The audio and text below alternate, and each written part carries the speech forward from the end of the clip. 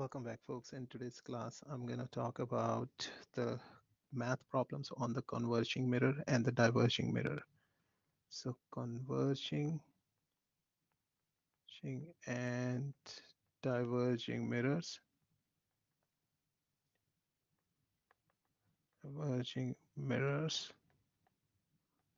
and lens too, and lens, both of them. So the equation which we're going to use for the math problem is 1 over d o plus 1 over di equal to 1 upon f. So now what is DO, what is DI, what is F? So if I recall the converging mirrors, if the object is placed down here and this is focal length or focal point, shall I say, and this is the center of curvature. So this length, this distance is called focal distance, FO. This is focal distance. And DO becomes the distance of the object from the vertex. So this is again the vertex point. So DO will be this distance. This distance is DO. And DI is where the image will be formed. So if this is how the first ray is parallel to the axis passing through the focal point, second ray will pass from the center of curvature where these two rays will meet. I'll draw the image at that point. So image in this case will be drawn like here, and this will be equal to the distance of the image will be equal to this. This is DI. So hopefully now you know all these terms. So DO is the distance of object, distance of object. DI is the distance of image, and FO is the focal length, All right, and if I have to mark 2FO, that will be center of curvature,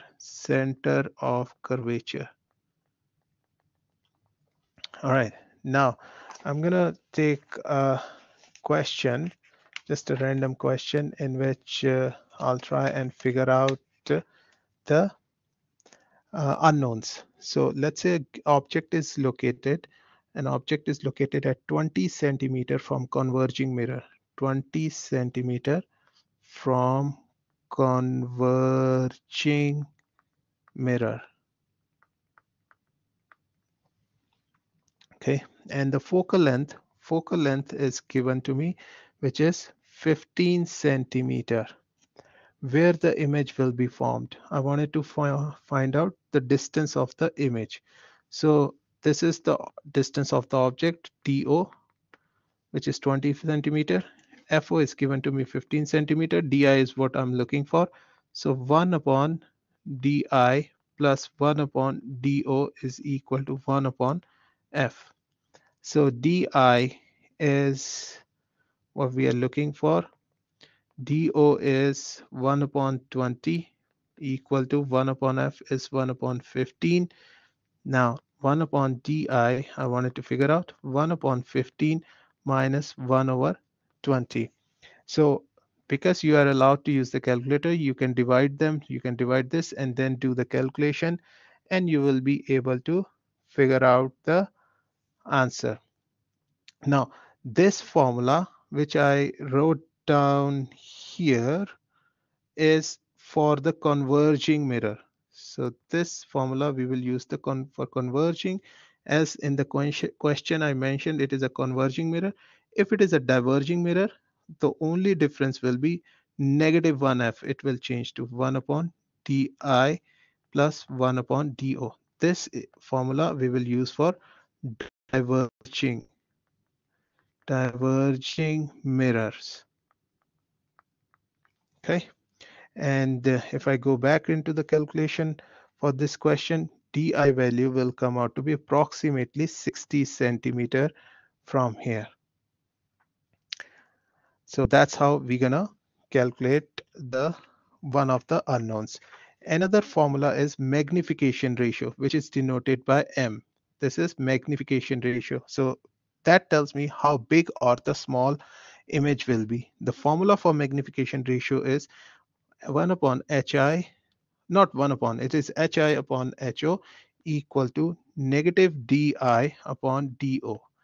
So this formula remains same for both converging and diverging mirror. Remains same for both converging and diverging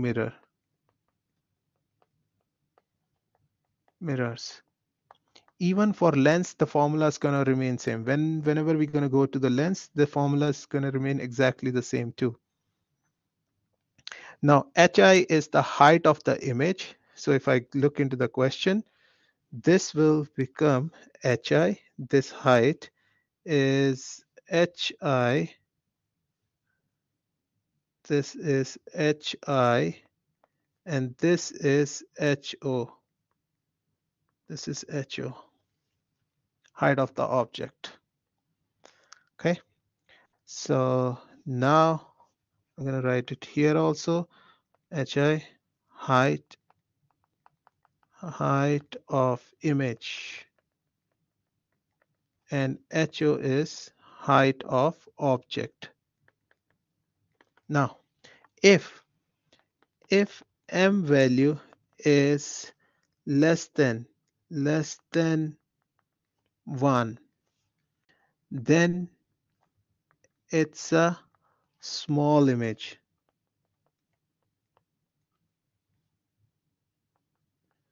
Or I should write it in specifically, I should write it between 0 and 1. It's a smaller image. And if the m value is greater than 1, at m equal to 1, it is the same size. Less than 1, smaller image. Greater than 1, bigger image. If m value is negative, then it's a real image. So for example, if let's say we are given the height of the object, is 10 centimeter, and height of the image comes out to be 5 centimeter. In that scenario, I'll say HO upon HI, the magnification ratio comes out to be 5 divided by 10. Magnification is 0.5. It is smaller. But it's a positive number. Nothing in front, it means it's a positive number. So if it is a positive number, it's a virtual image. If let's say this number was a negative number, the value which we would have got negative 0.5, then it will be called as real image. Okay, hopefully you guys are clear about all these terms. Now what we're going to do is we're going to talk about the lens. So in case of lens, as we said earlier, if the rays are converging at a point, this is called a convex lens, or a converging lens.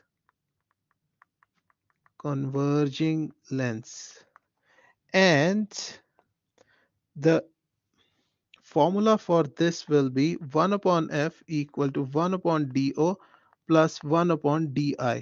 That's the formula. And if it is a diverging lens like this is a diverging lens.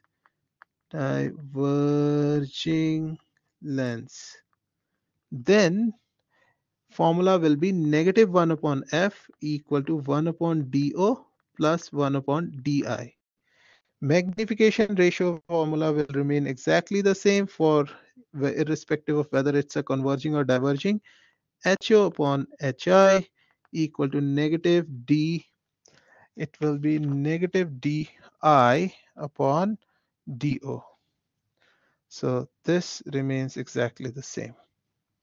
So hopefully you guys now know how to approach these questions when you are asked a question on converging lens, converging mirror, or diverging lens or diverging mirror. Now, there is another formula which is called Snell's law. Snell's law. So Snell's law formula is n1 sine theta 1 equal to n2 sine theta 2. This formula is mainly to calculate the refractive index or the angle at which the light is incident on a material. So this n1 and n2 are refractive index. Refractive index of a material. And theta 1 and theta 2 are angle of incident and angle of refraction. So this will become theta 1, this will become theta 2. Remember this thing, the angle has to be with respect to the vertical line. Never take angle with respect to horizontal. That will be wrong. Okay. So theta 1 angle of incident or incidence, angle of incidence, and theta 2 is angle of refraction.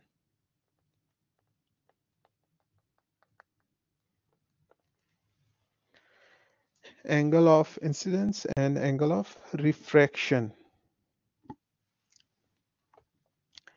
Now, I'm going to take a question on this one. Let's say you are given a light which falls onto the water surface. So down here, this is water and this is air. The light falls onto the water surface and the light ray is incident on this at an angle of 35 degrees. So this angle is 35 degree. And then we wanted to find out the angle, calculate the angle it will be reflected at. Okay, or refracted at, shall I say, not reflected. So let me redraw it. Just it's like this. And then obviously when it passes through the water, it will bend like this. And this is the angle we wanted to find out. I'm going to write the formula n1 sine theta 1 equal to n2 sine theta 2.